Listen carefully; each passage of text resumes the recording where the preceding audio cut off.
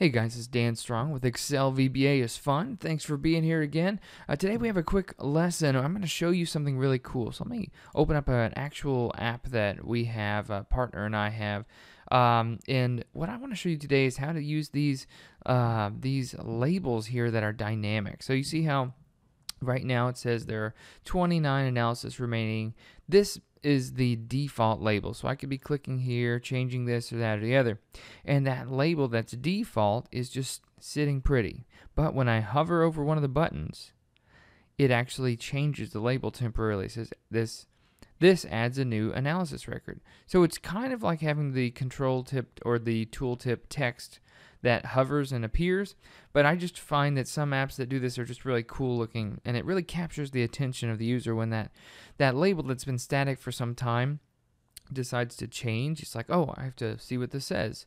Oh, so that button adds a new analysis record, and then if I hover here, this accesses a new purchase, viewing a client record that's being shared with you, or sharing something. But as soon as I hover away from that button, it changes back to the default. So I want to show you on a very basic level how to do that. So we're going to open up our own brand new workbook, and we're going to work through this and just maybe a couple buttons and show you how to make this label work. So you can do that with your own programs immediately. So let's go ahead and close this one down, and I'll open up a new workbook. All right, so in this brand new workbook, what we're going to do first of all, let's go ahead and give it a file save as. I'm going to go ahead and save it in a directory really quick where I normally would save it, and then I'll go ahead and give you guys a share link. So I'm going to fast forward. And we're back. So now what we're going to do is we're going to, of course, hit Alt F11 to get into the Visual Basic Editor. Alt F11. Here's the Visual Basic Editor for us. And what we're going to do now is we're going to go ahead and create a new user form. So you click on this little drop down here and click on user form. Okay, so what we're going to do in the user form is it's going to be pretty basic. We're just going to have, first of all, a label. So you click on the label control. If you don't have this toolbox, you can go to view and click on toolbox and it'll pop right back up. So click on label and let's just drag it along this base at the bottom. Now, maybe we shrink it a little bit. Let's see here. Scooch it. Something like that, okay? And you're going to take off the default caption, which is the name, label 1. Boo. I just click and I deleted that. So it says clear invisible label, right? You can change the background color, but I'm going to leave it the same color as whatever my default background is. That's important. So it blends in, just looks like it's text just floating out there. Okay, so that's your label. In fact, we could give it a name like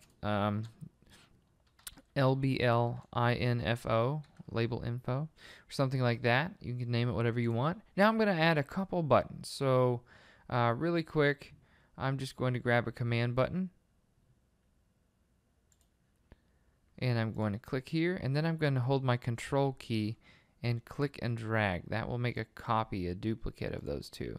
And just to make sure they're aligned, I will highlight both of them, and I'm going to hit Alt O A T. What that did is the format is the O, and then A was align, and then T was top. So I actually aligned these two buttons based on the topmost facet. So I'll do that again. If this one was down here and I selected it, control click this one, then it would try to align this one up to the other one's standard. So Alt O-A-T, like the word oat.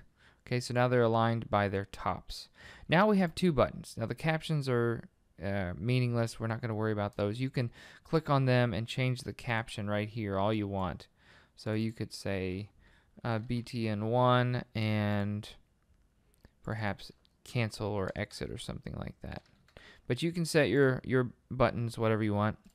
You can also name the actual name of the button that we can refer to in code by clicking on the name field and overwriting that. So right now we'll leave it command button 1 and command button 2 because frankly I just don't care. For this exercise it's fine. So the first thing we're going to do is we're actually going to double click on the background, anywhere on the background of the user form. So like maybe this little blank area here. So the default thing that pops up is the user form click event, but I don't want my users to have to click on the background of the form. I want them to hover their mouse. And so every time they hover their mouse away from the buttons, it's going to do something special, which we're going to review in just a sec. But whenever you think hover, think mouse move. So let's change the click event to a mouse move event. Okay, when you think mouse move, that's a hover, when they hover their mouse over there. So forget the userform underscore click event, we don't need it.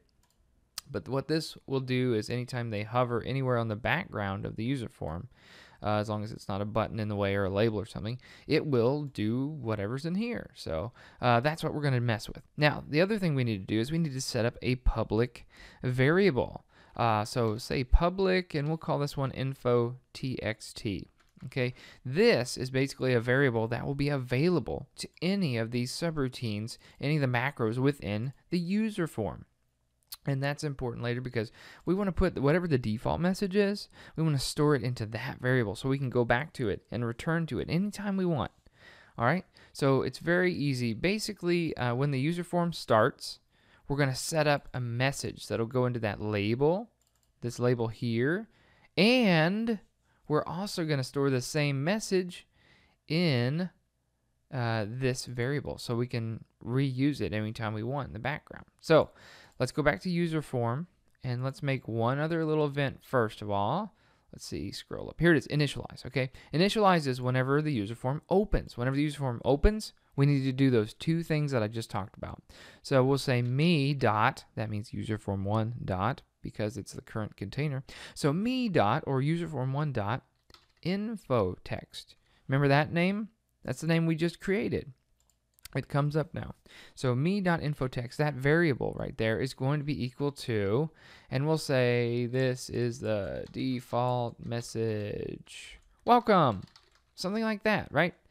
You might have something more meaningful. Surely you will. But anyway, so we're going to set up this variable to store our default message when the user form opens, the initialize, right? Now, while we're in the neighborhood, we might as well set up the label. So we're going to say me.lblinfo. So that's that label right here. That's this one right here, okay?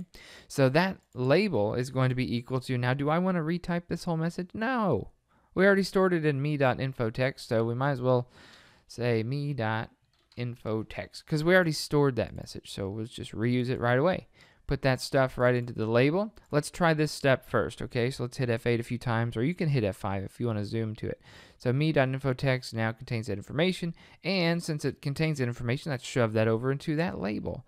And I'll hit F8 one more time. So, whoops, let's hit F5. It's trying to zoom to it. So this is the default message, welcome, right? But nothing's happening when I hover anywhere else. That's easy to fix. So let's go ahead and X out of our user form.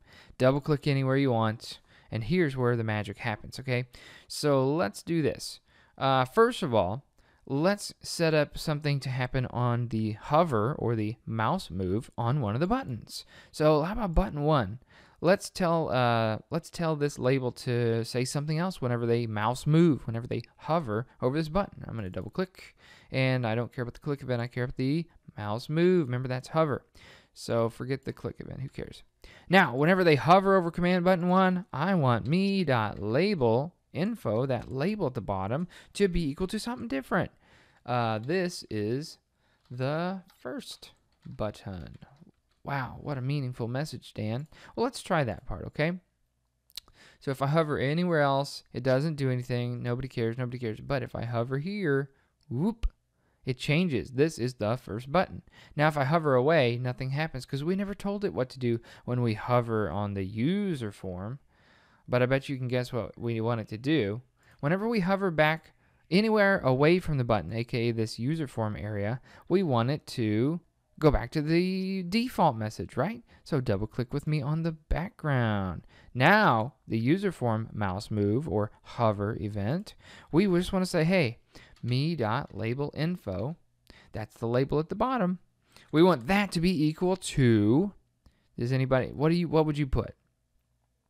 Yeah, I don't want to retype all this stuff. We already have that stored in me.infotext, the public variable that is constantly remembering the original message. So we might as well just reuse what we already have stored in memory. So the label is going to return back to whatever's in this little storage thing here, this variable. And so now we'll try that, okay? Every time I hover here secretly, it's running this macro a lot and restoring that. But if I hover here, oh wow, this is the first button. When I hover away, boom, this is the default message. Oh, cool. So now all we have to do is the same thing that we did to this button and pretty much copy and paste that to the other button. Double click. Here's the, we don't want the click event, we want the what? You got it. It's the mouse move event for the other button, button 2. So if I paste this in here, and I might say something like, click here to exit. Click here to exit the program, or something like that, right?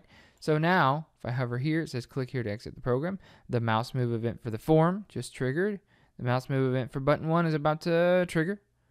Boom, boom, boom, boom. Wow, that is actually pretty freaking easy, right?